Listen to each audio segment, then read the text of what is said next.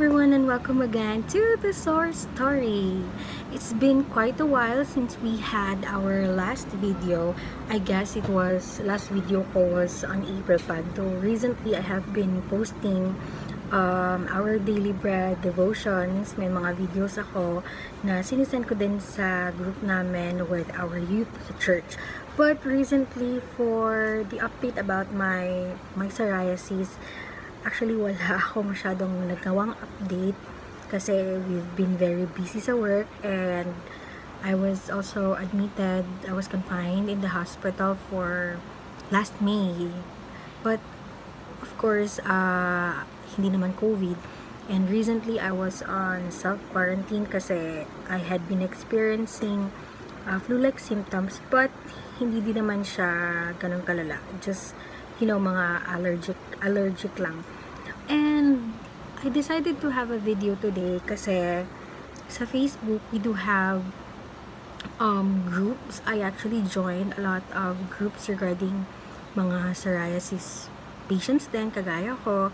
And I actually read one post asking if what were the cosmetics or what were the beauty products that we have been using despite of the psoriasis that we have on our face. Well, if you've noticed, actually this is my bare face. I don't have any makeup, I don't have any lipstick, wala. Everything is my bare face. If you've noticed din, dumami yung psoriasis ko lately sa head. There.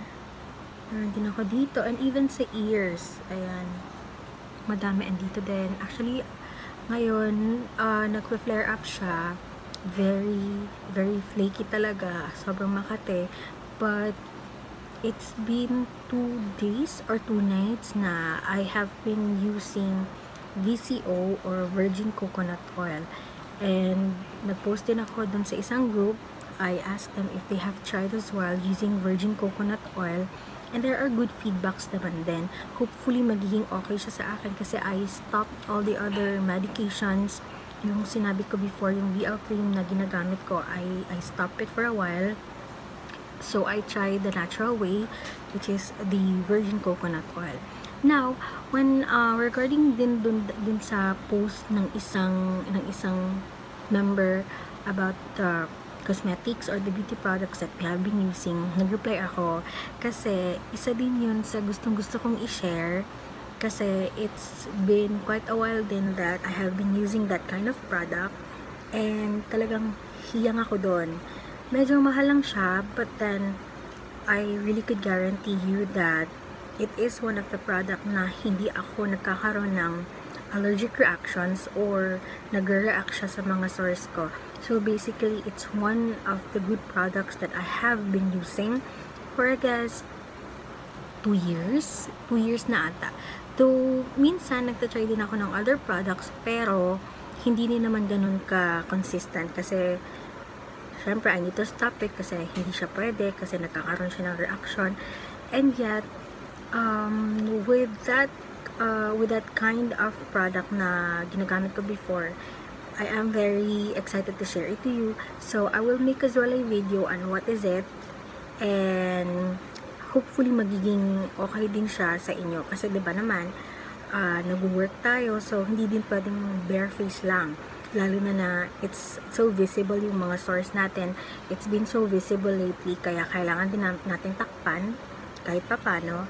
Even sa face lang, kasi syempre sa hands, sa legs, or sa other parts of the body, nakikita din naman yung mga psoriasis natin. But syempre, yung unang titingnan talaga ng tao is yung head. So, basically, we have to make our face presentable para hindi din mabigla yung mga tao, or hindi sila parating magtatanong na anong nangyari sa ulo mo, anong nangyari, ba't ka nasugat, or anything na ganon. So, at least, we would be able still to do the beautification that we want with those products na hiyang tayo. This may be hiyang para sa akin, this may be very effective para sa akin, but I don't know if this would also be okay para sa inyo. But try it. I just want to share it to you naman. So I will make a video. I promise that I am going to do another video on sharing to you on what I have been using. Siguro, itatry ko na gawin ko yung daily routine ko with my beauty or with the everyday makeup, ganun, parang ganun na video na lang siguro. And please, magtulungan tayo. I wanted to help other people. Actually, I am so very happy kasi merong mga nagchat sa akin na mga psoriasis patients din, katulad ko, na they are happy to know na meron din silang nalalearn from me with the social media platform, dun sa mga pages na members kami. And I will share those. I will put on the description box below kung ano yung mga groups, Facebook groups na nagpa-member ako, para din makita nyo kung ano yung mga updates, ano yung mga nasa-share ng other psoriasis patients din. And I guess that's all for today.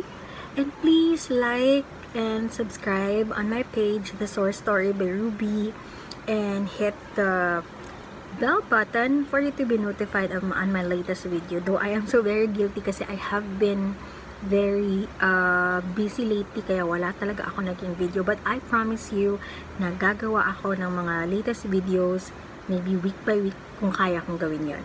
So that's all for now. Thank you so much for watching. God bless you. Mwah.